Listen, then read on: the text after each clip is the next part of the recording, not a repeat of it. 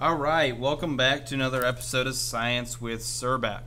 Today we jump right back in where we left off from the last section of notes, and we expand on our talk about the atom. Now, specifically what we're going to be talking about is the subatomic particles and the nuclear atom. Before we get going into notes, there is a few objectives I would like you to be able to meet by the end of this video. So objective number 1 is to distinguish between the subatomic particles in terms of relative charge and mass. And objective number 2, describe the structure of the nuclear atom, including the locations of subatomic particles. So before we get going into notes, I want to tell you and write down here on notes where we left off. Okay, so Dalton produces this theory based on evidence that says a matter is made of atoms. However, I told you in section 1 notes that one part of Dalton's atomic theory was incorrect. And that was the portion of atoms being indivisible. In reality, atoms are indivisible because they can be divided into smaller parts we call subatomic particles. And the subatomic particles that we in this class are going to be interested in are things such as protons, neutrons, and electrons. Okay, so what we do specifically in this section is we identify how those subatomic particles, the protons, neutrons, electrons, were discovered and what the implications are for atoms. So we start out here with the discovery of the electron, and we start out here with Sir William Crookes. And so what he did is he conducted an experiment using a cathode ray. And so think of the cathode ray as a beam of light that was charged. And so this cathode ray here, you can see his setup. He had a vacuum tube, which means nothing but that charged beam of light went through the tube. And what he did is he set it up so that the cathode was the negative point, so that was the negatively charged portion, and the anode was the positive point. And the voltage or the light went from the negative to positive end. What happened here is this. What Mr. Crookes did, or William Crookes did, is that he conducted an experiment where he took a piece of paper and he actually noticed that there was a beam of light, and he could detect that particular beam of light. And that's what we're referring to as that radiation. Now, the importance about all of this is that this beam of light, or these particles in this Crookes tube, contained a negative charge. So what they did was conducted more and more experiments, and what they found was that this negative charge was a piece or part of the atom. So these cathode rays, or the beam of light, if you want to think about it like that, they are going to contain a negative charge. Now, the big important portion of this is that these negative charge become what we call the electron, which the electron is a negatively charged particle found in an atom, and they're found in all matter. Okay? So again, what we get here is very significant because of proven experiments. So you see here that the same cathode ray was produced no matter the variation of matter. And this is proving, this is very major in proving that all matter contains this negatively charged part, which we call the electron. All right, so now we turn to another scientist to find out a little bit more about the atom. And we go to J.J. Thomson. And so what he did... just a quick reminder. What Thomson did was he found the ratio of cathoid's raised charge to its mass. And you may be wondering, okay, well, what's the significance of that? Well, based on this charge to mass ratio, he could better calculate this magnetic field. Okay, so determining the magnetic field could also help prove, well, what is also inside this particular atom. And so what he did was this. He ran several experiments, hundreds of experiments, and he's comparing the ratio of this cathode ray charge to its mass, and he found that the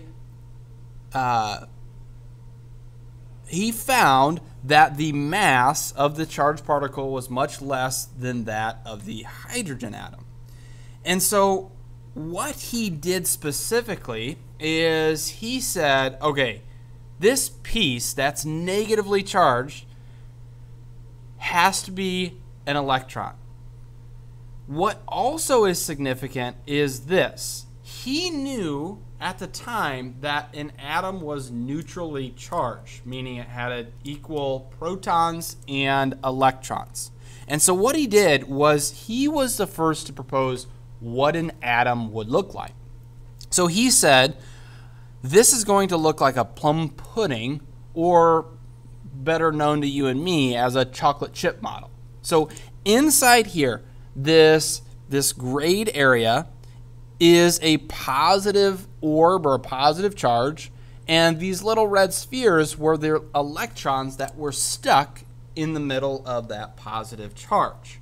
So not only do we have the piece or the part known as the electron, but we also know that the electron can help play a role in identifying what an atom looks like. All right, so we keep going here and we go to Robert Millikan. Again, we want to go further and further with this electron. And so what he does is he runs another experiment using this oil drop apparatus that is seen in your upper right-hand corner. And what he did was he wanted to find the relative charge of an electron. So what he found was that they had a negative charge, which we've concluded that the electron was negative, and it had a charge of -1. Now, what happened as a result of this is that we say, okay, an electron has a -1 charge, but they knew matter was neutral. It had no charge.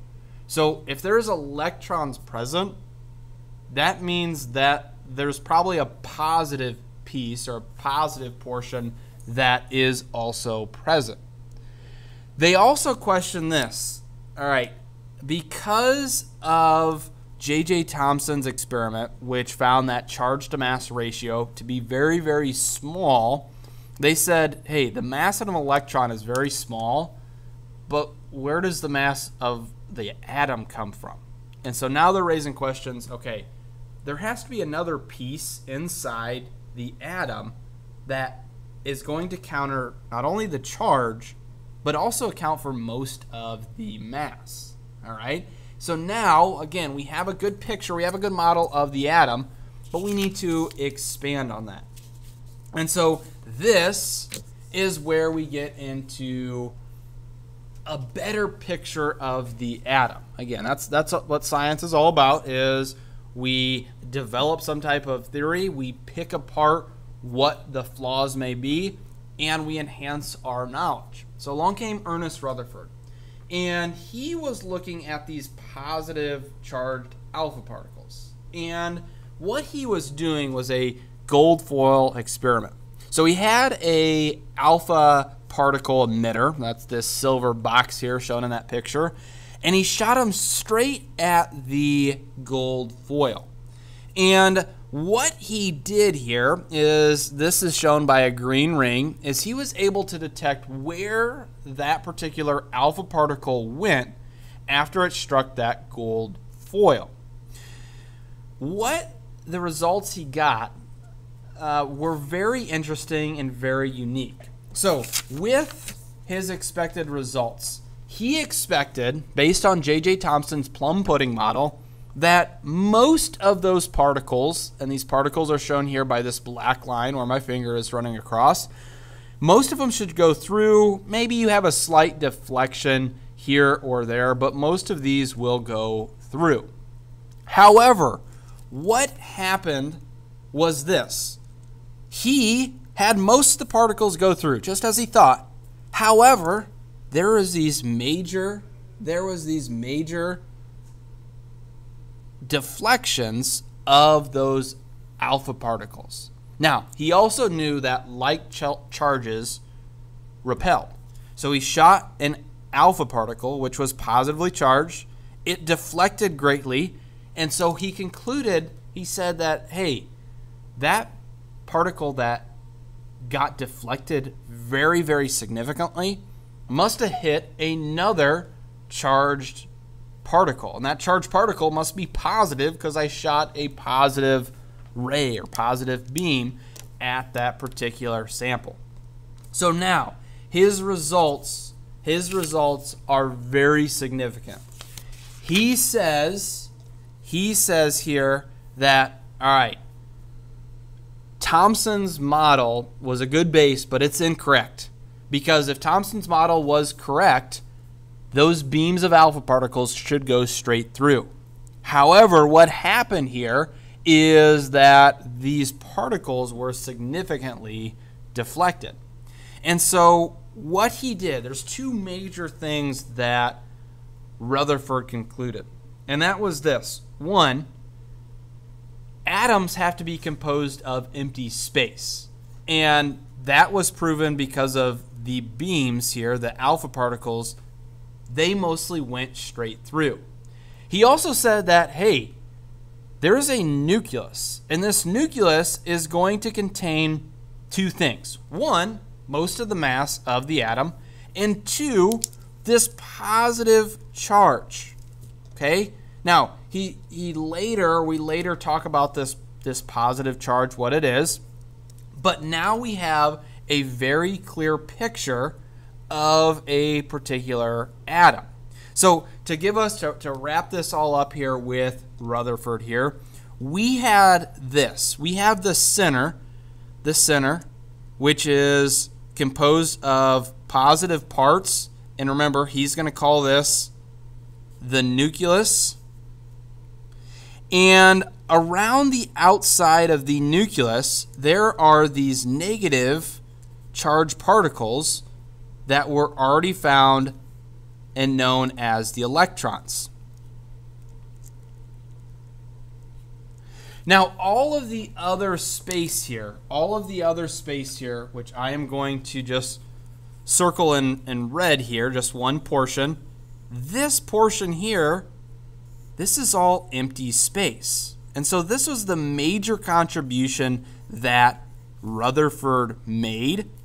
And we now have a revised model of the atom. So let's go ahead and go to the last couple of slides here about what happens here with Rutherford's experiment. Okay, so we have, again, nucleus and a positive charged particle in the center.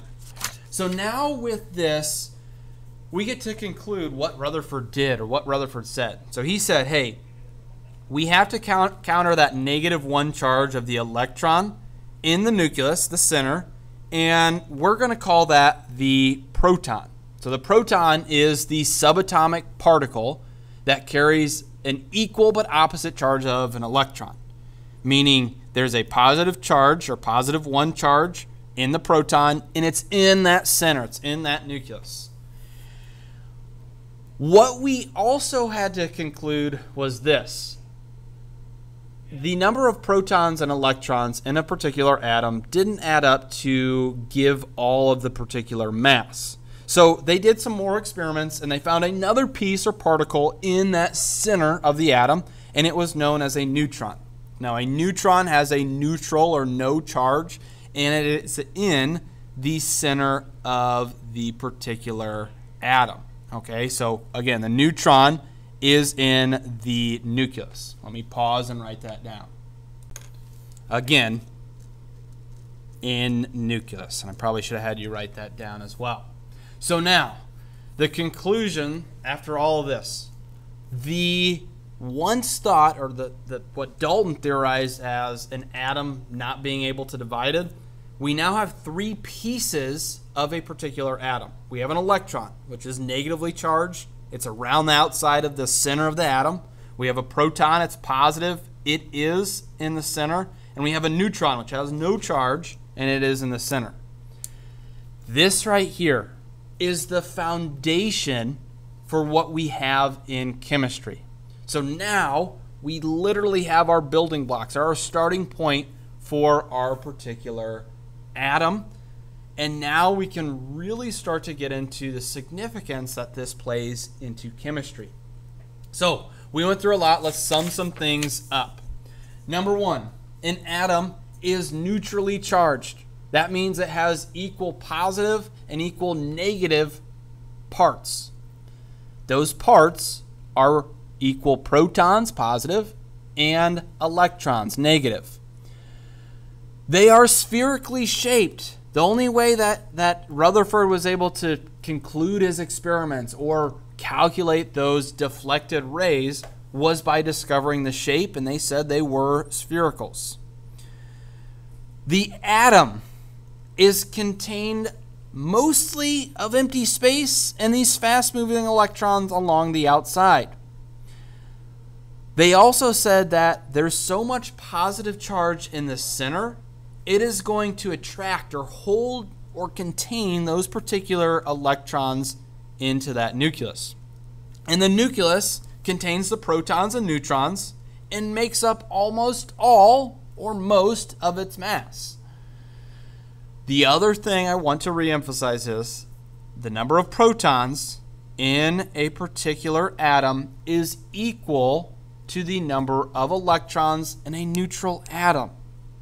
All right, so we went over a lot. We now have a very good picture of what the atom consists of, and we now have a bright future or a basis for what we can start to further explain what is happening with chemistry.